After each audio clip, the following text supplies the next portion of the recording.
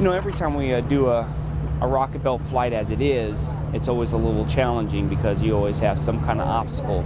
In this case, we've got a full-on Halo costume, which makes it a little bit more difficult, a little bit more technical, but the costume came together great, so it should fly wonderful. We just have to do a few finishing touches on the most important stuff like gloves and make sure I can actually turn the controls when I need to.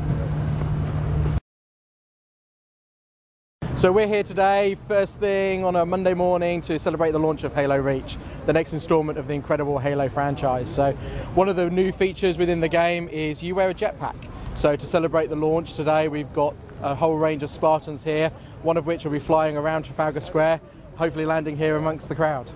We launch tonight at midnight. We're going to have hundreds of stores in the UK and more around the world ready to open at midnight to celebrate the launch with us and consumers and gamers who are going to want the game like nothing before.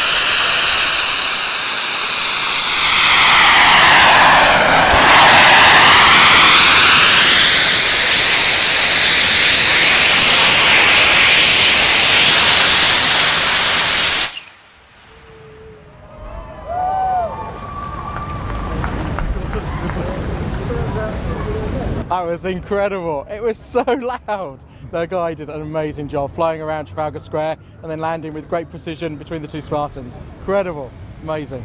This was an incredible opportunity, a great photo moment, great fun, a great experience. It's exactly what Halo Reach is all about.